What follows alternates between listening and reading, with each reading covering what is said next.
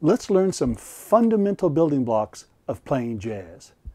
The triad.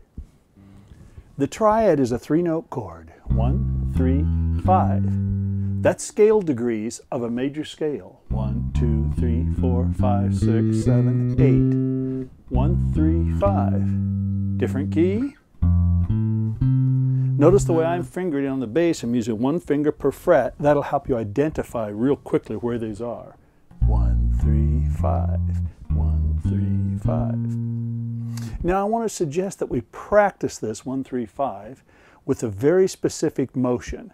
I know the fingering and learning the 1, 3, 5, that's simple. You could even do it like this, no problem. But let's work on it with a technique that we're going to use or that will develop our chops so we can use them when we're playing jazz, whether it be a bass line or a solo.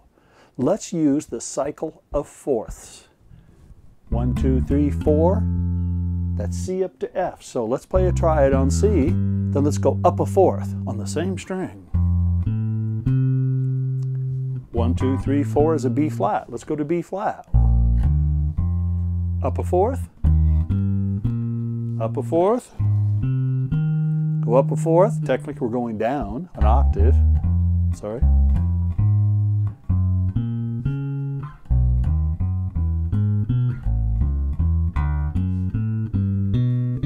And back to C. Let us play this. I'm going to speak them to you. Key of C. 1, 3, 5. F. 1, 3, 5. B flat. 1, 3, 5. E flat. A flat. D flat. G flat. Key of B. Key of E. A. D. G. And back to C. If you'll practice those in time, you will develop a physical feel for the triad, which is, jazz is all about chords. This is the fundamental chords. Of course, jazz has sevenths and ninths and elevenths, but we'll get to that. First of all, we want to work on the triads. As a walking bass player, walking bass lines, man, you're using the triads constantly. And you'd be surprised even in jazz soloists, sophisticated solos, how often they're using the triad. So you want to practice this in time. That's the key. I've worked with many students who say, oh, I know that. Well, if you can't play it, you don't really know it. So let's try it like this. A 1, 2, a 3, a 4.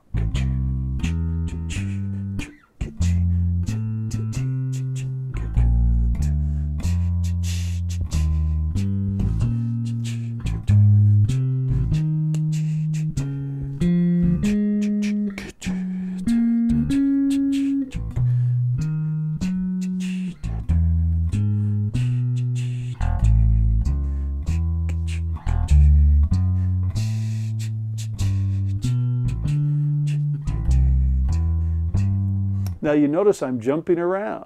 I'm wanting to learn where my triads are all over the bass. Here's a C triad, here's a C triad, here's a C triad, here's a C triad. Now I don't have higher notes than this, so I can't play a higher one.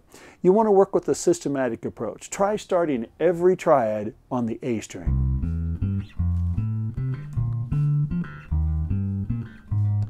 Then start every triad on the E string. How about starting every triad on the D string?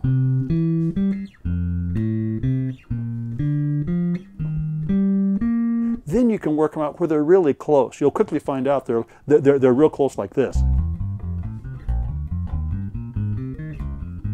Sure. Get those triads solid. Get a little metronome or a little drum machine, ching, ching, ching, ching, and work those major triads. If you learn your triads, I mean perfectly well, in time, all over the bass, they'll pay big dividends when you start to play jazz.